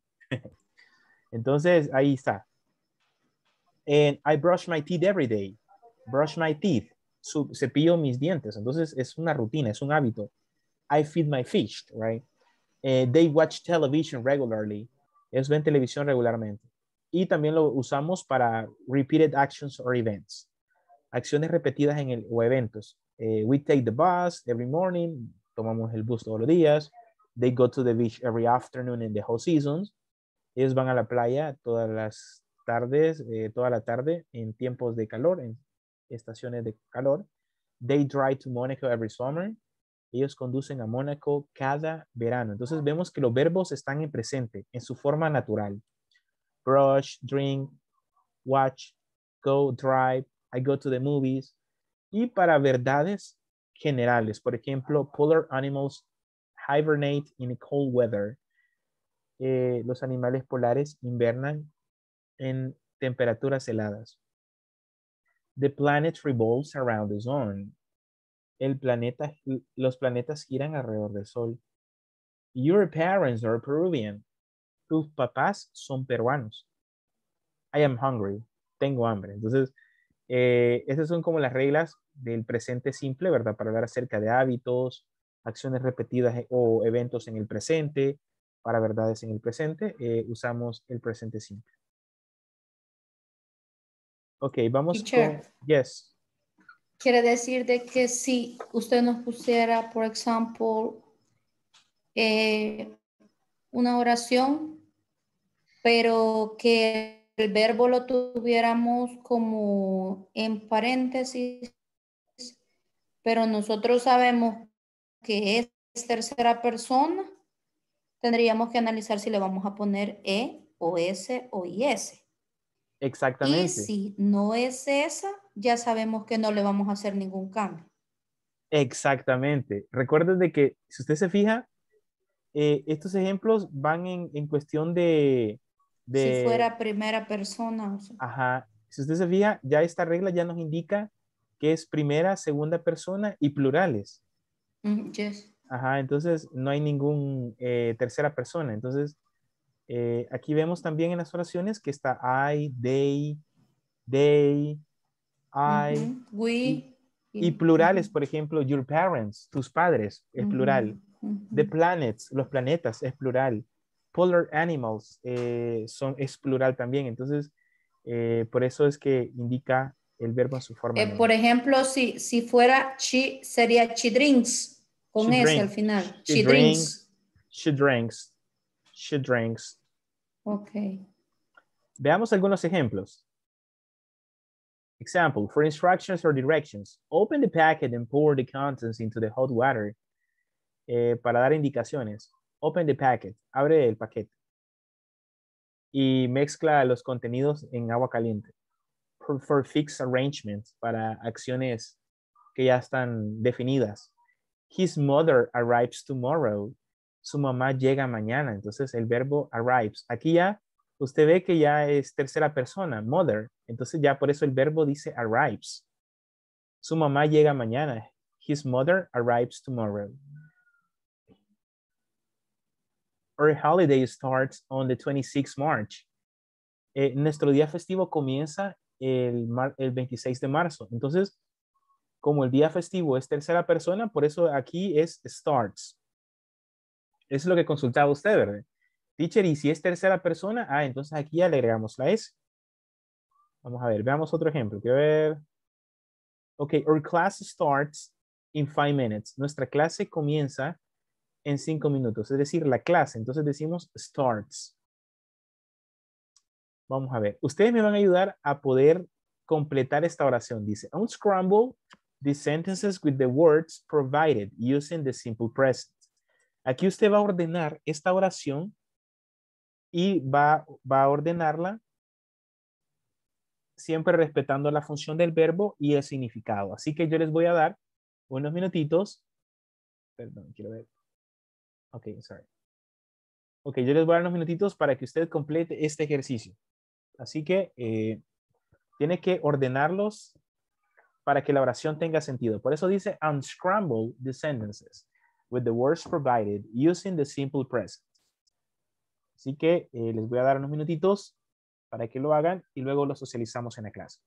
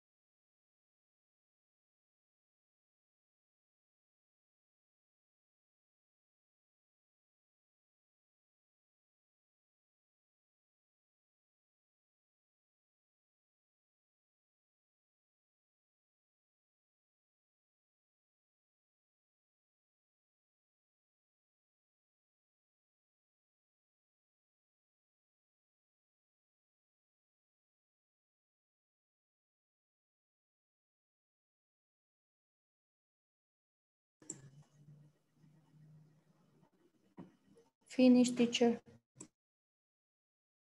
Thank you so much. Thank you. A good time. Good time.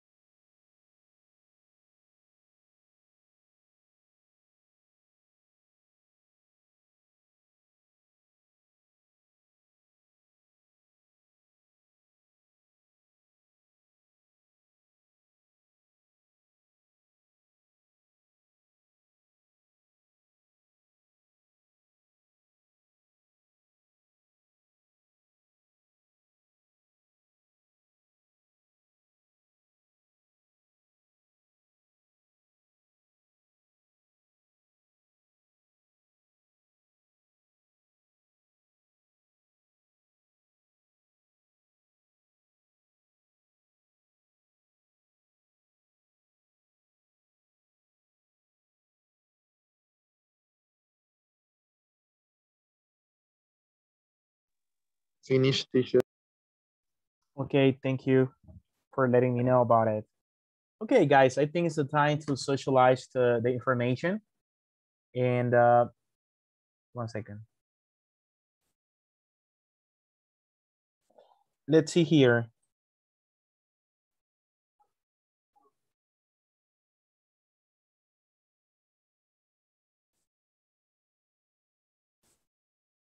Okay, let's compare the information we have here with the first one. Okay, what is the first sentence? How the first sentence goes? ¿Cómo va la primera oración? Volunteer. Okay, perfect.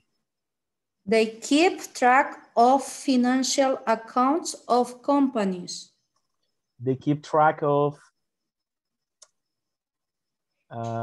financial accounts of companies. Financial accounts. Of company. Okay, they keep track of financial accounts of company.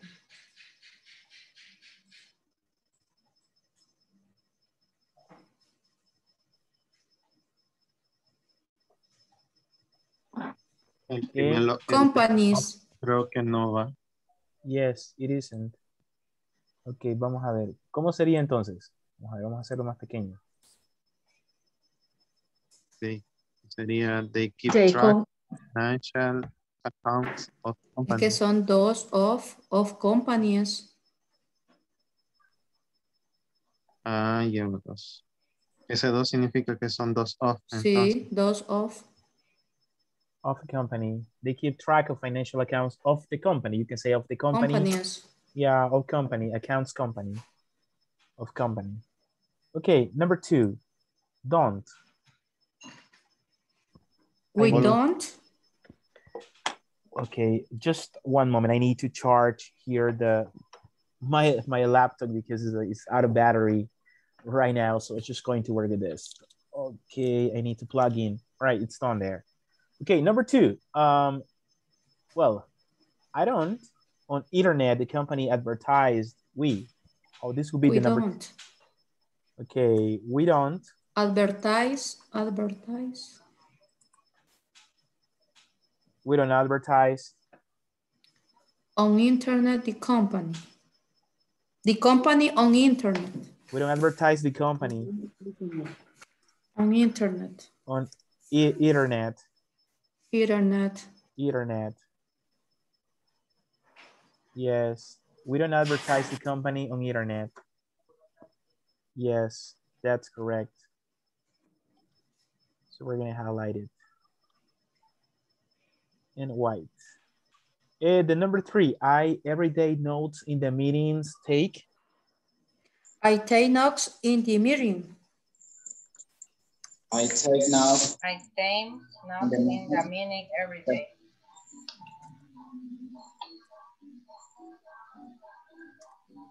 Okay, like this. Yeah, it will be like this.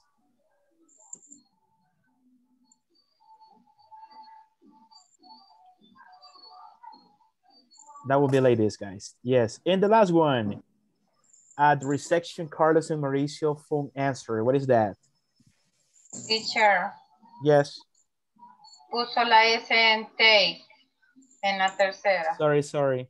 Okay. Mrs. Spelling. I take notes. Okay. And also here is a missing E. So we say, okay. I take notes in the meetings every day. Thanks a lot. Okay, the number 4, how it goes. We have a reception, Carlos and Mauricio. Phone. Carlos and Mauricio answer phone at the reception. Oh, Carlos and Mauricio. Answer. Phone.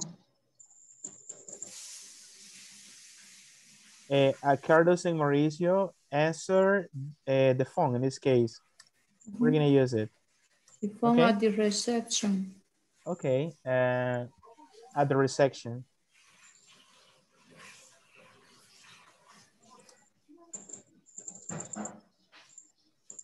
Okay, like this. Carlos and Mauricio answers the phone at the reception. Okay, like this, and we just have completed this exercise. Hemos completado el ejercicio. Si ustedes se fijan, el enfoque de esta estructura es plural, ¿verdad? Por eso es que vemos que la estructura es en plural. So it's in plural. It's in plural. Questions? Questions? No question, teacher. No questions, all right, that's okay. Thank you. We go with the next exercise because we need to conclude. We actually have a conversation in our way. You know, look at this. We go with that. Ok, lo que vamos a hacer ya para finalizar en este caso es que va a escribir activities that I do, las actividades que usted hace en su lugar de trabajo. Eso es lo que vamos a hacer en este momento. Usted va a pensar en algunas actividades que usted realiza, ya presentó algunas, pero si quiere agregar otras actividades, lo vamos a hacer. Así que con las que usted ya tiene, vamos a compartir a través del breakout rooms con un compañero diferente, ya que pues al principio practicamos con un compañero y vamos a practicar con compañeros diferentes. Entonces, lo que va a hacer es que va a compartir la información. Dice, look at, it says, share your activities to some classmates. Look for people who do the same and present those activities to the class. Si hay alguien de su grupo que hacen las mismas actividades, ustedes comparten. You say, teacher, you know what? We do the same activities in a different company, but the same thing, right? Por ejemplo, si hay alguien que es contador y usted es contador, entonces, bueno, hacemos el mismo trabajo. We do the same job. Entonces, en este momento, lo que vamos a hacer es que con los compañeros, con sus nuevos compañeros, van a compartir las actividades que ustedes realizan en su lugar de trabajo. And you can mention some other activities that you do. Por ejemplo, yo no mencioné que también I work in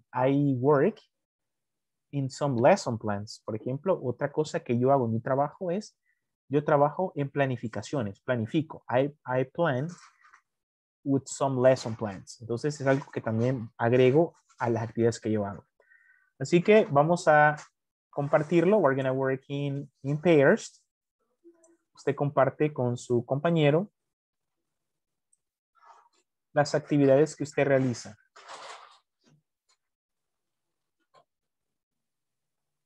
Okay, we're going to have 6 group. Así que tenemos 5 minutes to do it. Lo vamos a compartir brevemente qué es lo que hacemos.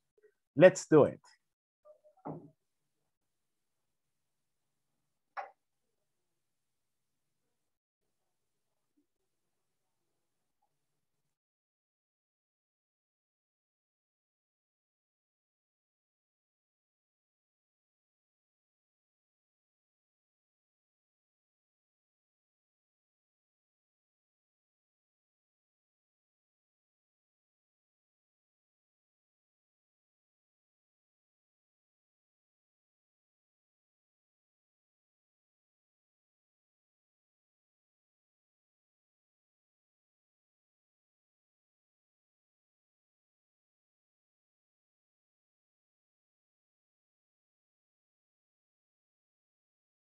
Bueno, comencemos. Ajá, empieza usted. Sí, activities, my activities. Audit account receivable. I add bills. I make budgets.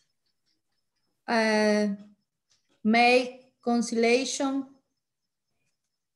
only. Okay. I'm sorry for inconvenience. I'm sorry. Veronica?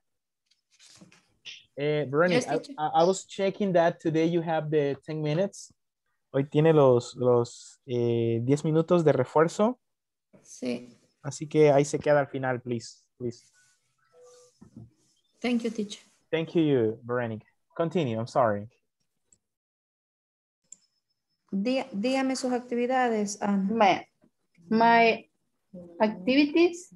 Yes. I attend suppliers. Atiendo a los proveedores. Yes. I see the product or the price. Más de todo le establezco los precios al producto cuando entra la mercadería. Yes. Y product distribution. De igual manera la distribución de los productos. Customer. Vaya. Sería Customer support. Under invoice. No, customer. Customer. Ajá. No, la primera que voy a decir. Under invoice sería ordenar facturas. Payment. Payment to support. No me acuerdo si así me dijo el teacher que se pronunciaba. ¿No se acuerda usted? ¿Cuál?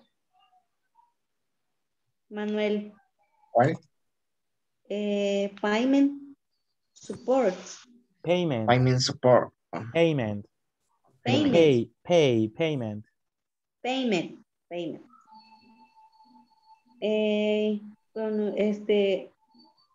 Money promotion y Drew Seller. Mi compañero me estaba... Promotions manager. Ajá, promotion manager. Mi compañero me dijo que le había dicho que Drew Seller podría ser como el que despacha la medicina. No, es que mencionaban el seller, que es alguien que vende, es como el de los que venden. Si es un proveedor, sería un provider. Ajá, el que está, el que vende la medicina, sí. Es un seller, ajá, es un medicine seller, a clerk. Sí, ahí, eso sería. Manuel. Okay. I take care of the illness of the patient. Patient. The reason should do once give injections. No sé cómo se dice coloco inyecciones. Yes, en este caso sería como injections o puede ser vacunas, que es como vaccines. Give, pero utilizo el give. Ajá, en este caso también hay una frase cuando dicen que, bueno, yo pongo vacunas en inglés y decimos get vaccinations, like I give vaccinations o I get vaccinations o eso puede decir también, get. Okay. Es que, digamos, hay un término diferente, digamos, las vacunas, por ejemplo, yo me pongo la vacuna del COVID-19, ahí sí es vacuna, pero si es una inyección, por ejemplo, una vitamina, es una inyección nada más. Por ejemplo, si es una inyección, en inglés sería como una injection. Injection. Ajá, es una injection. Si es la que usted dice con la del COVID, es vaccination. Vaccination. Ajá, sería, a ver, aquí lo escribimos.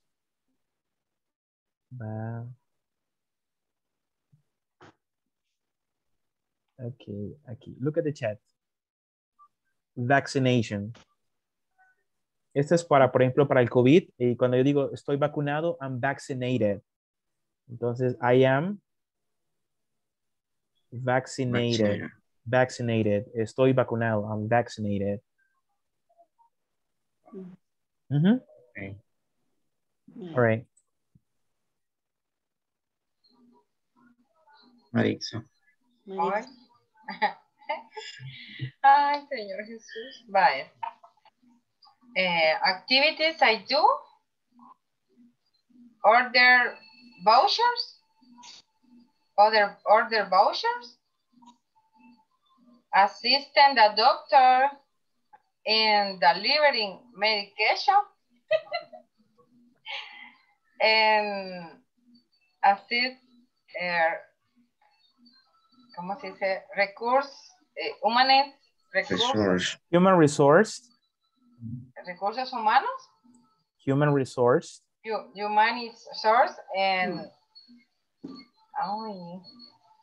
employees event and employees event. Employee events. Employees event. ¿Trabaja con alguien, está con algún compañero en el grupo acá? No. Sí, ¿Quién? ¿Con el quién? doctor. ¿Con Mr. Romero? Ah, ustedes son colleagues. Son colleagues. Son compañeros de trabajo. Ah, okay. Yes.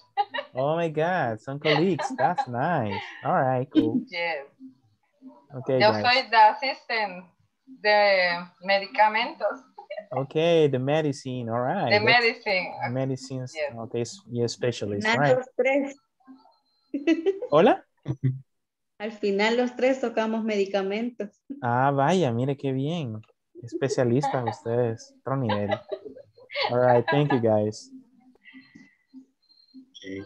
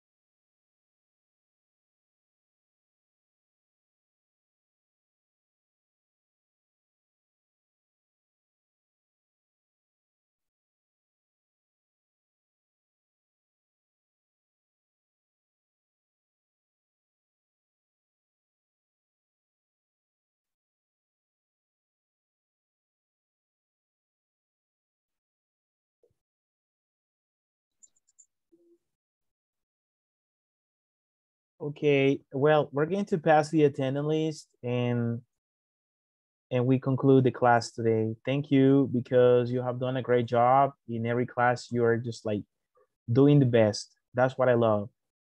Ok, vamos a ver, vamos a pasar la asistencia y decimos Adalberto Ismael Fuentes, Adriana Lisbeth Serna, Present. Ana Mercedes Amaya, Present. Claudia Yesenia Palacios. Present, teacher. Ok, Donina Michelle. Present. Present, Edgar. teacher. Ok, thank you. Edgar Gonzalo. Present, teacher. Erika Guadalupe Castro. Helen Dionelli Barraza. Present. Javier Alexis Flores. Javier Alexis. Present. Ok. Carina Elizabeth Hércules. Catiel Mayrina Aguilar. Present. Kevin Vladimir. Present. Manuel Alberto. Present. Maritza Noemí Ayala. Present. Maritza Roxana. Present, teacher. Thank you. Mauricio Orlando Carranza. Present, teacher. Okay, thank you. Mónica Lisset Chicas. Present. Rosa Maritza Barrientos. Rosa Maritza Rosy Mabel Melendez. Present, teacher. Thank you. And Veronica Elizabeth Sorto. Present, teacher. Okay, guys, thank you so much. Bueno, y nos quedamos con Verónica en unos 10 minutos. Así que thank you so much, guys, for this class. See you tomorrow. Have a beautiful night to all of you guys. Have a good time. Good night, teacher. Bye. You too. Bye. Thank you. Bye. Good night, Nos vemos. teacher. Good night, you too. Thank you.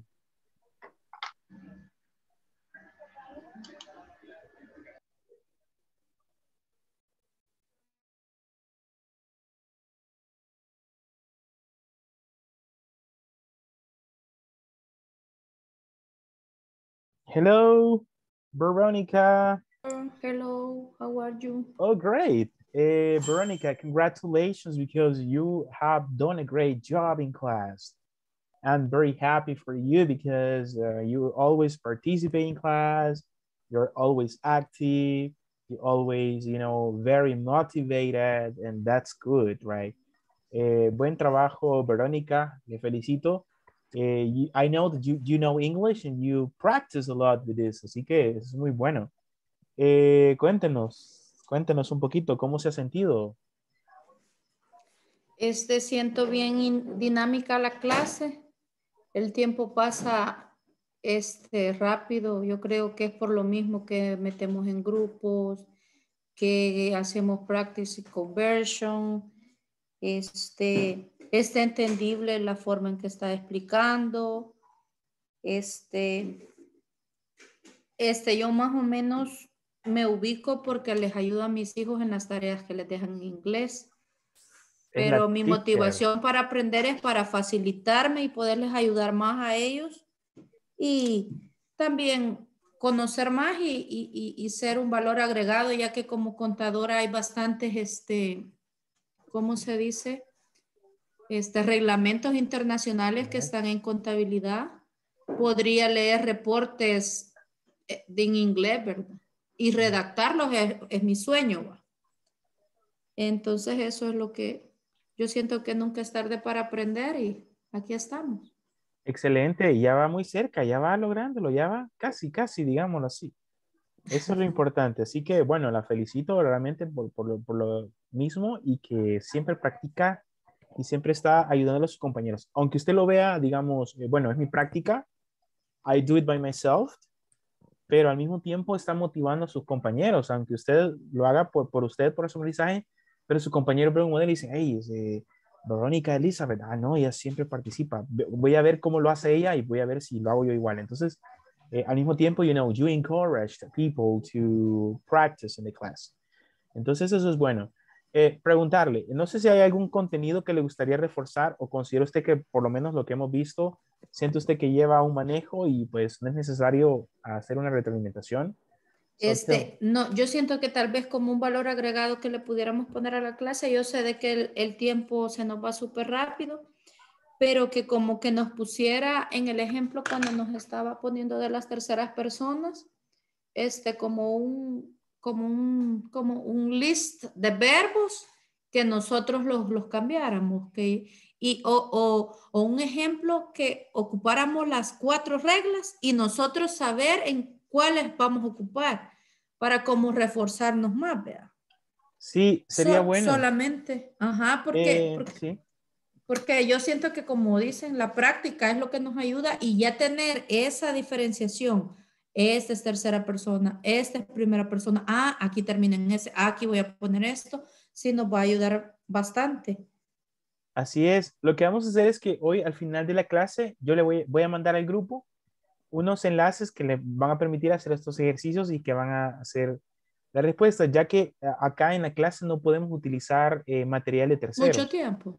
Material de terceros, es decir, por lo mismo de que estos videos salen y pues tienen que ser con material propio. Entonces, por eso es que a veces no agregamos páginas, hay muchas páginas, muchas cosas, y tratamos de tener cuidado por el famoso copyright, usted sabe.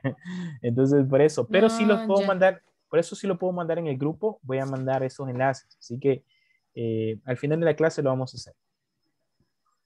Pero, ¿hay algún tema que en este momento? Solo eso.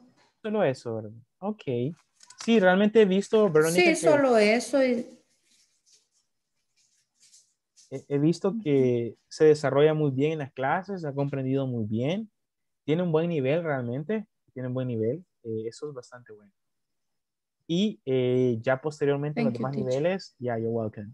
Posteriormente en los demás niveles va a ver usted la gran diferencia, cada nivel, cada módulo lleva un nivel de requerimiento. Esto es como es Beginners 1, vamos a ir tranquilos. Ya en el Beginners 2 ya más English, more practice. Yes. Ok. Y unos tips, teacher, para ser más fluido. Bueno, para más ser fluido y tener buena pronunciación, ¿verdad? Sí, claro. Ahí hay una cosa bien importante. Para ser fluido hay 2 cosas. Uno, manejar las estructuras gramaticales. Si usted maneja las estructuras gramaticales, usted automáticamente lo que usted va a decir, usted ya sabe qué estructura usar.